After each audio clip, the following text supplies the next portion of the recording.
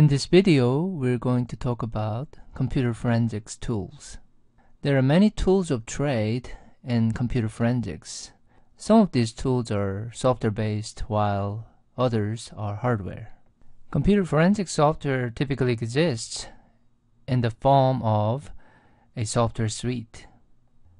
They provide a comprehensive set of features computer forensics investigators need from the very beginning of their investigation to its completion.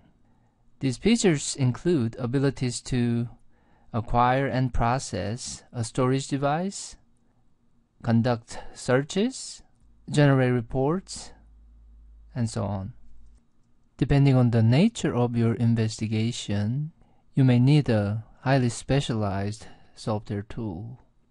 For example, let's say that a suspect has hidden a secret text inside a picture file, and you need to retrieve this secret text from the picture file, and this type of feature doesn't necessarily exist in a computer forensics software suite, which is why you need a tool called the steganography utility to retrieve this secret message. There are also hardware needs. Computer forensics software is demanding, especially in terms of processing power, memory size, disk space.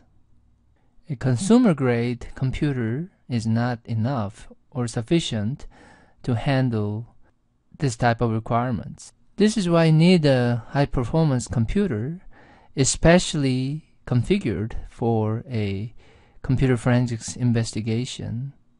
This type of computer is also called computer forensics workstation. In addition to the requirements we just talked about, these computer forensics workstations, they come with extra bays and additional ports to accommodate the special needs of a computer forensics investigation. In addition to the computer forensics workstation, special equipment is also necessary. For example, as an investigator, you need a device called write blocker, which prevents an operating system from writing over an evidence drive during your investigation.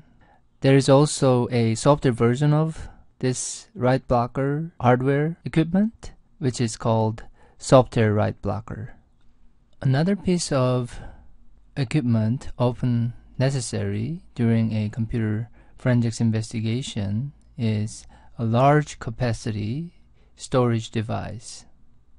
It is frequently required to make this bit-by-bit copy of an entire storage device of significant size. And large capacity storage devices are essential to store the copy. This bit-by-bit copy of a storage device is also called an image of the storage device. So to be effective as a computer forensics investigator, you need to have access to all the necessary tools to conduct your investigation. We'll be using many of these software and hardware tools throughout the rest of this course.